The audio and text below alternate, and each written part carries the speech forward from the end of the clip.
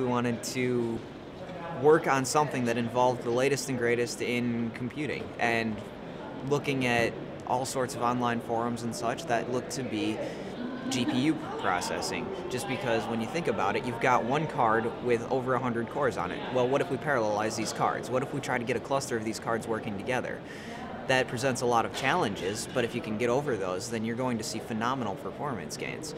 So if we wanted to, we could buy quad-core processors, put them into 4 different systems, link them together, have a networking nightmare, and hope for the best. Instead, we decided to buy 2 cards, and it's worked out pretty well.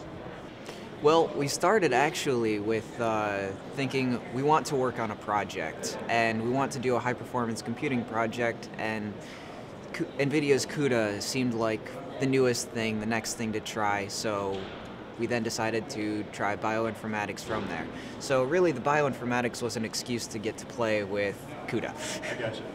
Well, this project was all about parallelizing and speeding up bioinformatics codes like Smith-Waterman, and it's still under progress, so we don't have any official numbers on that yet. But just as proof of concept, there were a couple of projects before this one. On the simple end of things, matrix multiplication, for example, and that was seeing incredible speed-ups. Before optimizing memory access patterns, we were seeing speed-ups on the order of 10. I mean, multiplying 1,000+ element by 1,000+ element matrices together in less than 5 seconds. So it's very cool to see what the system can do.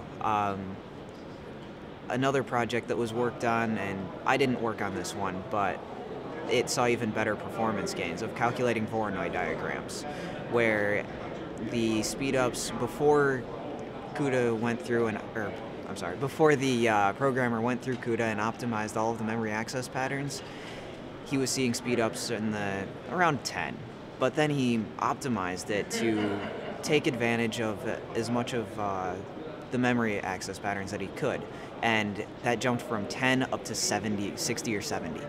So you definitely get a lot of performance gains from these cards. Well, the system itself it's a water-cooled system with 2 graphics cards in there, so it's one of the better systems that the university has, so that's raised a little bit of attention. They're all interested about why we built it, what we're doing with it, and it's actually right now being used as a teaching aid in both undergraduate and graduate level courses.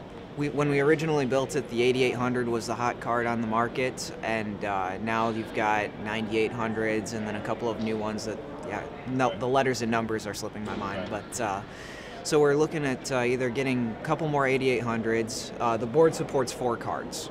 That was the plan from the start, is to have 4 cards, at least 512 processors.